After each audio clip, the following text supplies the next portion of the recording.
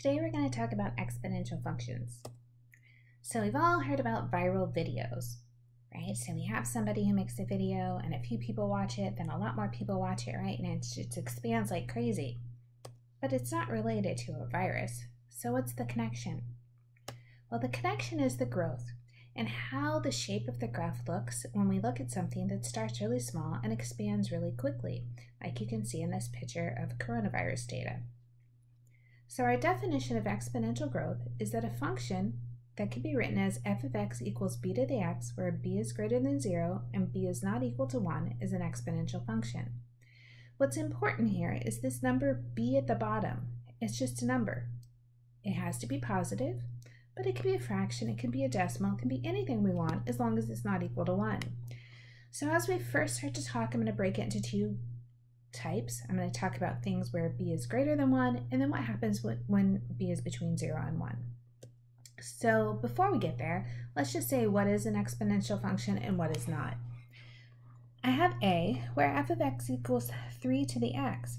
So what I'm looking for when I look at these functions is that this base is a number and the exponent is a variable. So this makes this an exponential function. When I look at my second case, x to the fourth, the base is x, that's a variable, and the exponent is a number. That's not what we want. That's not exponential. In C, where I have h of x is 100 times 0.25 to the x, the 0.25 is my base. That's good, it's a number. And the exponent is a variable, so that is exponential. In D, I have y equals 5x plus 6. Here what I see is I have 5x. If I had an exponent, it would be 1, but that exponent would be a number, not a variable, and we already know that 5x plus 6 is a line, so that is not exponential. In E, I see y equals negative 2x squared minus 4x plus 7, so my exponent 2 is a constant. It doesn't change. We also know this is a quadratic, so that would not be exponential. And then the last one, y equals 1/6 to the x. 1/6 is my base, that's a number. X is a variable, that's great. So this would also be exponential.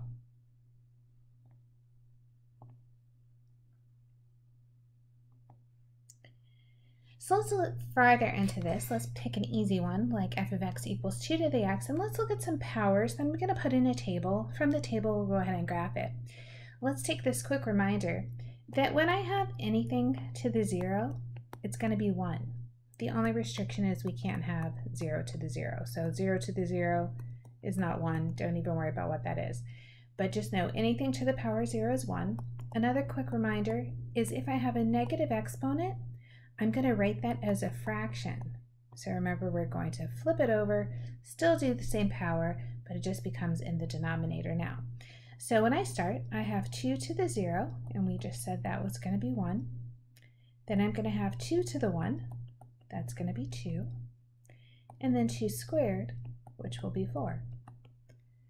We know these negatives mean just turn that same thing into a fraction, so I'm going to have 1/2 for 2 to the negative 1, and then 2 to the negative 2, I'm going to make that 1/4. Of course, you're going to put these in your calculator. You can do positives, negatives, whatever you want with exponents in your calculator, that's fine. Pay attention in your homework if it asks you for a fraction, or if it allows you to put it in as a decimal, just to be careful and get the right answer. All right, so let's take those numbers that we have. Let me just rewrite them here so we can easily see them, and let's plot those on this graph. So I have 0, 1, I have 1, 2, 2 is at 4, and then you're just going to have to do the best that you can with the negative 1 being 1/2, and then negative 2 being 1/4. Then we want to connect those in a smooth curve. What's going to happen is I can see on the right, it's going to go up, up, up. On the left, right, it's going to go closer and closer to the x-axis. It is never going to hit 0. What it would be is, see how it went 1/2 and then 1/4. It would go 1/8, 1/16, 1/32. We would keep dividing by 2, so these numbers are going to stay positive. They're just going to be really small, really close to 0. So let's talk about some characteristics of 2 to the x, but it'll be same for anything where b is greater than 1. If I look for an x-intercept, hopefully what you see is it's not actually going to touch the x-axis. So my x-intercept, the answer is there's not one. If I look for a y-intercept, hopefully we can see that it's crossing at 0, 1. And that will be the same no matter what the b is. If I plug in 1, and I'm going to write this a weird way for you. I'm going to write b to the 1 to show you I get b out, because I want this kind to be generic for any function that I would give you. Hopefully you can see this function is only getting bigger as I read from left to right. So these exponential functions are getting really large. Again, this is b greater than 1. This one, y equals 3 to the x. What I want to convince you of is you don't need a lot of points to graph exponential functions. What I want to do is plug in 0. So I have 3 to the 0, which is 1. I can plug in 1. So 3 to the 1 gives me 3. And if you want to, we could go ahead and put in 3 squared, which is 9. So I have 2, 9. Just to have a number to the left of the y-axis, let's go ahead and plug in -1. And that gives me 1/3. So I'm going to take these points and I'm going to plot them on my xy axis and just think about the fact that it's not going to go below 0. So if I put in 0, I'm going to get 1. When I plug in 1, I'm going to get 3. When I plug in 2, I'm going to get 9. And then I had at -1, it's really small at 1/3. And then once again, I just graph it and I know the shape it's going to be. So I have this curve. This is also why I use technology. It looks prettier than when I graph. Right. Let's look again. This time I switched to 6 to the x, but this time I said let's just put in 3 numbers. That's going to be plenty for us to be able to see this graph. So I'm going to start with, if I put in 0, I know 6 to the 0 is 1, so I have 0, 1. If I plug in 1, I get 6 to the 1, which is 6. And then if I plug in -1, I get 6 to the -1, which is 1/6. Now notice this time I didn't bother with squared because 6 squared is 36. That's really a lot to put on this little graph. So let's try this. I'm plugging in 0, it gives me 1. If I plug in 1, it gives me 6.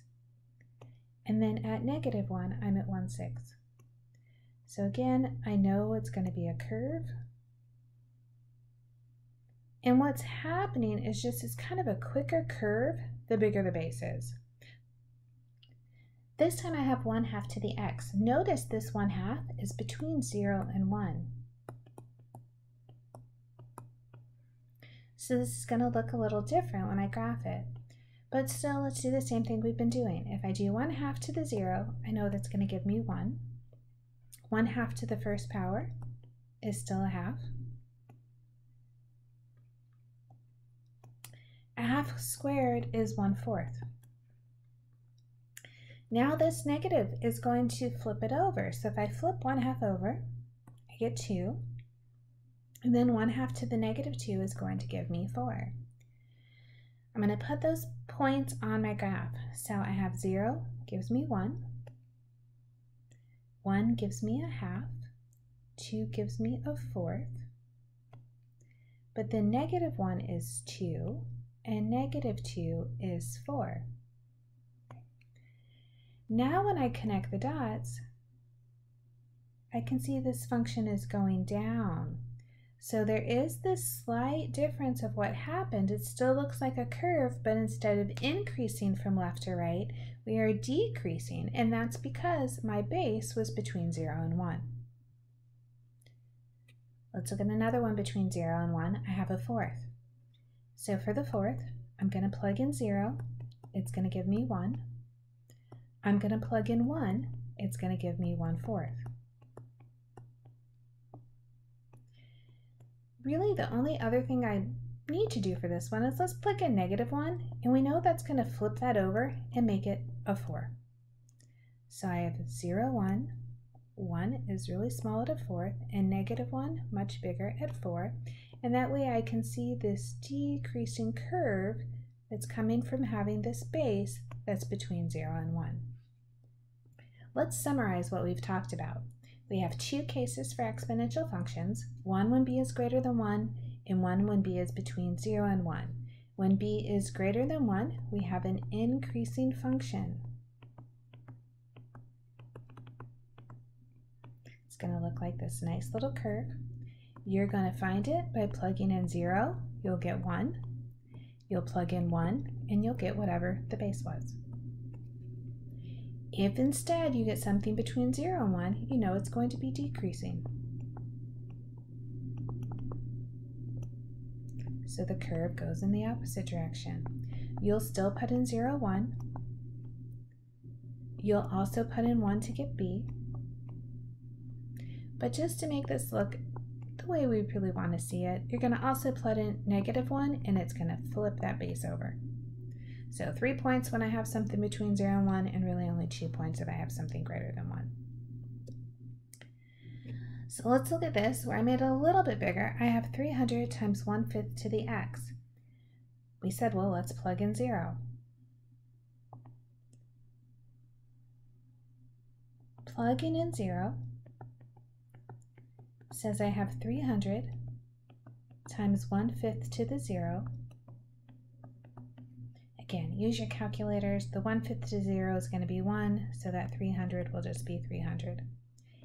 If you want to plug in 1, so then you have 300 times 1/5 to the first power.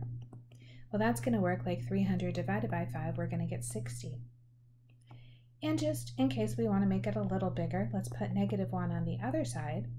So we have 300 times 1/5 to the -1. That's going to end up flipping that 1/5 over, and we end up with 1500. Use your calculators, absolutely fine. So what I want to make sure I do on this one is scale it differently. I have these big numbers that are coming out, primarily like I'm looking at 1500 at -1. So maybe I want to call these in hundreds. So way up here is 15, so there's my -1 is 1500. At 0, it was 300, and at 1, it was only 60. So I have this graph coming down, and it's going to level out along the x-axis. So let's look at an application. In this application, don't worry about writing it down. We're going to come back and do another problem like it at the end of this lecture.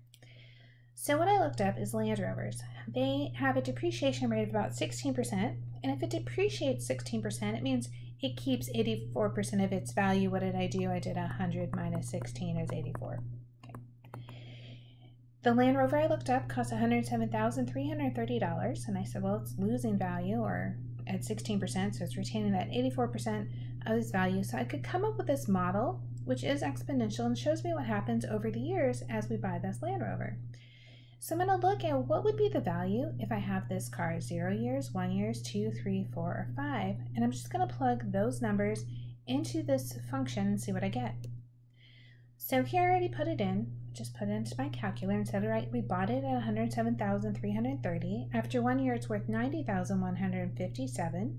At 2 years, it's worth $75,732. In 3 years, it's worth $63,515.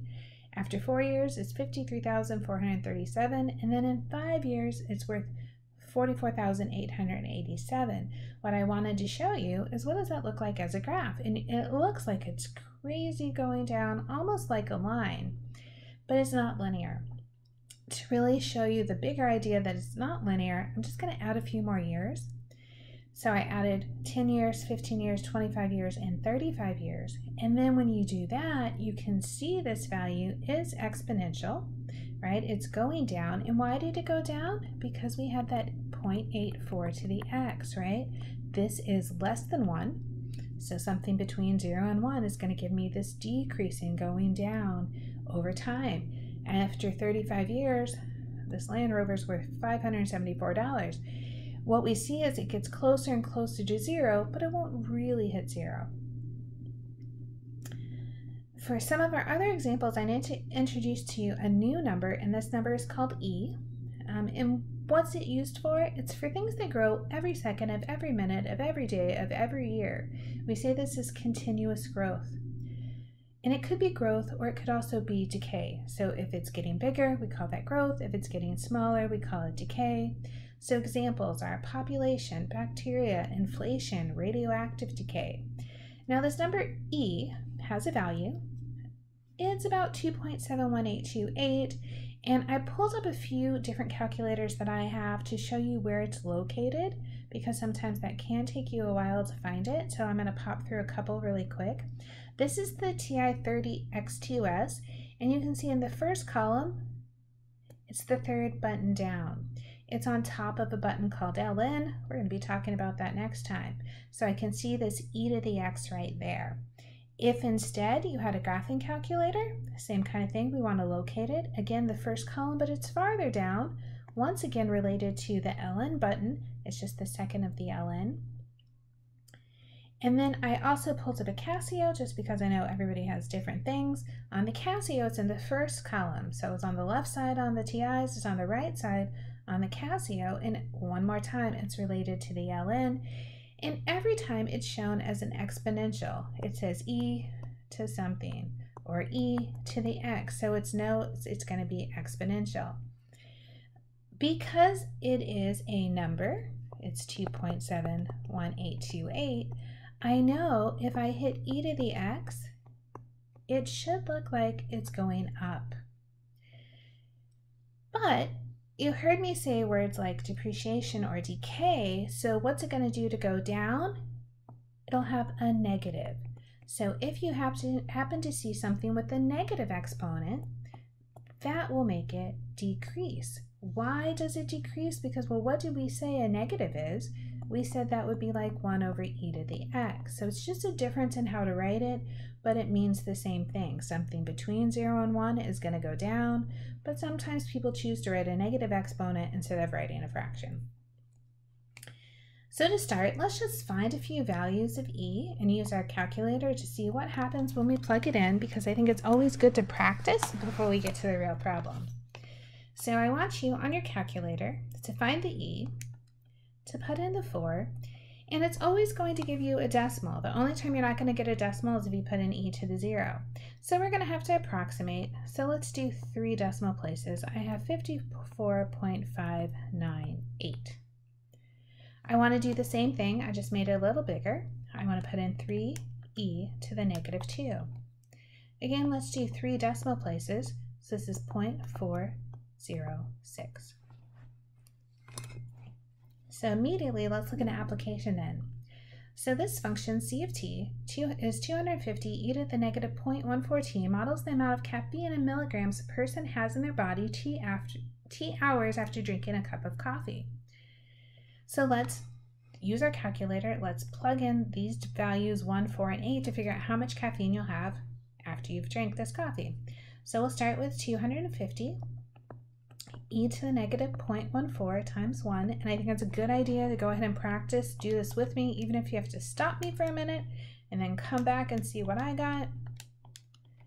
All right, so I got 217, and let's do 2 decimal places this time. Let's say 3, 4. If you are not getting the same value that I got, sometimes you may want to put parentheses around the exponent. This one probably came out the same, but just be careful as we go. So let's try again. After 4 hours, I have e to the negative 0.14 times 4. So maybe putting it in this way might be helpful to you.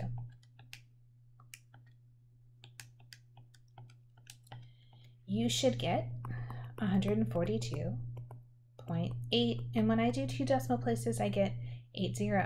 So what this says is we drank this coffee, we have 250 milligrams of caffeine. After an hour, it's dropped to 217.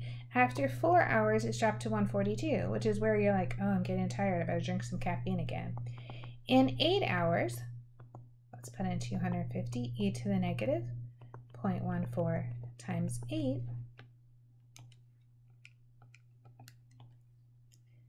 Now we have 81.57 milligrams of caffeine left, right? So you can see this drop that's happening. We have this high when we first drink the coffee, and then it's going lower, lower, lower throughout the day, and hopefully by the time we're ready for bed, it's all gone. Let's take an example. The electric current I in MA in the circuit, which I didn't show below, is I equals 2.5 times 1 minus e to the negative 0.10 t, where t is time in seconds. Evaluate I for t equals 5.0 ms, and note that 1 ms is equal to negative 10 to the negative 3 seconds. Here's what we need to do. Even if all these words don't really sound familiar, we know that we need to put t into this function. Before we're able to do that, we need to convert t to the appropriate unit, which would be seconds. So let's start with, we have 5 ms, which is millisecond, and we're going to do the conversion that 1 millisecond is equal to 10 to the negative 3 seconds. The units for the milliseconds disappear, and I have 5 times 10 to the negative 3 seconds. It's up to you at this point if you would like to leave this as 5 times 10 to the negative 3, or if you want to change that over to negative 3 would mean 1, 2, and then the third number would be the 5. So remember, we're counting to the right of the decimal place. So I put the decimal place and then 1, 2, 3. The third one is a 5. All right, let's plug that in. So I is equal to 2.5. I have 1 minus e to the negative 0.1 times 0.005. Okay, so pay attention to the parentheses, be careful with them. Let's plug this in. I have 2.5 parentheses, 1 minus, and I'm hitting e, and maybe you need parentheses, you kind of have to learn how your calculator works, to the negative 0.1 times 0.005, and I got, let's do 3 decimal places, 0.001. This will be an MA because at the beginning it says I is an MA. Let's try another one. A medical research lab is growing a virus for a vaccine that grows at a rate of 2.3% per hour. If there are 500 units of the virus originally, the amount present after t hours is given by n equals 500 times 1.023 to the t. How many of the units are present after 2 days? Right.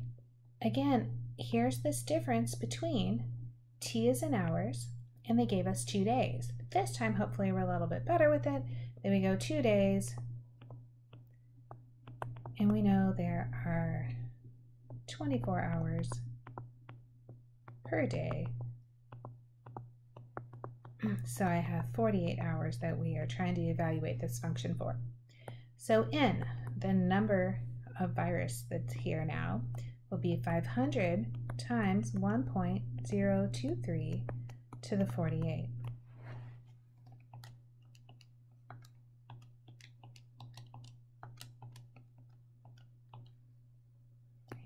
This says now I have 1,489. And we're just going to leave it like that because the virus, I want to count a whole unit. I can also look at how many places I had, right? Remember we used to talk about significance and precision. So I had 4 places, so let's do 4 places. And this says that I now have 1,489 units of this virus. Right, so here we are back to value. The value of a bank account in which $250 is invested at 5% interest compounded annually is V is equal to 250 times 1.0500 to the t, where t is time in years. Find the value of the account in 4 years. So this time the time is given perfectly, it's in the right unit. We're going to put in 250 times 1.0500 to the 4. Now this one's money, so I expect the answer to be expressed as money, so we're going to give 2 decimal places.